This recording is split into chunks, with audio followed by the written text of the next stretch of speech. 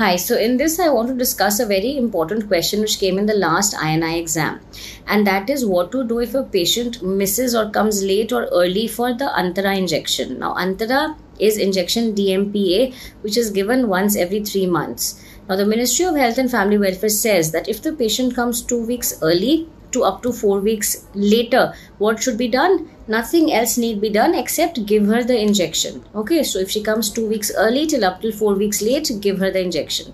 But if she comes more than 4 weeks late, then what should you do? Then you have to first out do a UPT, rule out pregnancy, give her the injection and ask her to use additional contraception for 7 days. Over to you, Dr. Vivek. Thank you, Dr. Raina Chawla ma'am, for sharing with us the Ministry of Health and Family Welfare Government of India guidelines.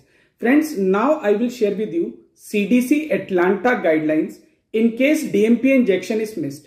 If it is missed and time gap is less than 2 weeks or 14 days, nothing else has to be done. Woman can take the next DMPA injection directly.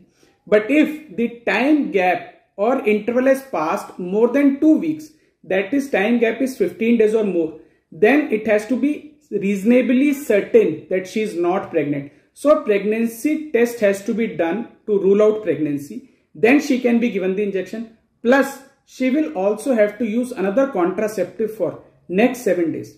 Also, the golden tip now, friends, if CDC is asked, you have to answer according to CDC guidelines.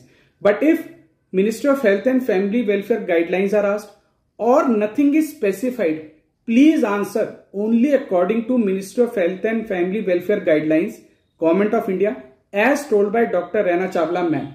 I hope this settles the controversy once and for all.